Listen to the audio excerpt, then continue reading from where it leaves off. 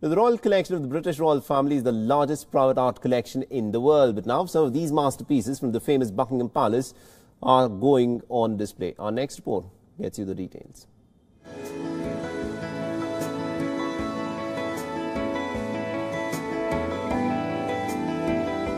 Some of the greatest paintings in Britain hang in a single room. Named the Picture Gallery of the Buckingham Palace. These paintings will now be a part of an exhibition at the Queen's Gallery in London. The exhibition will feature 65 masterpieces taken from the Buckingham Palace.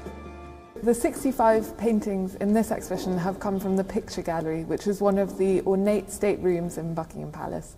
And this is the first time that they've hung together in a modern gallery setting in the Queen's Gallery. Renovation work on the 775-room palace began in 2017.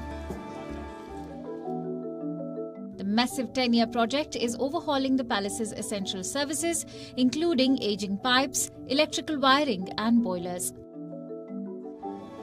The surveyor of the Queen's Pictures says the renovation work has presented a perfect opportunity.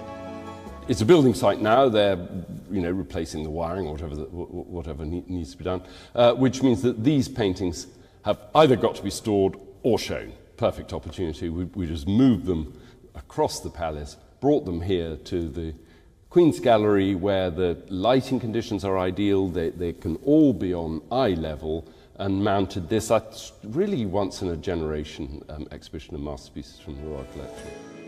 The exhibit includes paintings created in Italy over a 200-year period encompassing several strands of Italian art.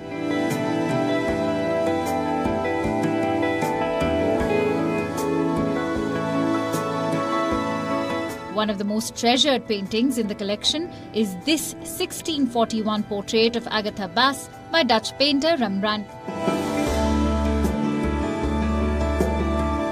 It's thought to be one of the most beautiful portraits in the whole royal collection.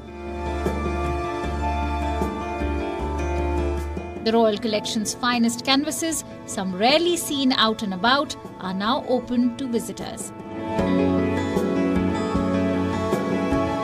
Bureau Report, WION World is One. Co-presented by Skoda. Simply clever.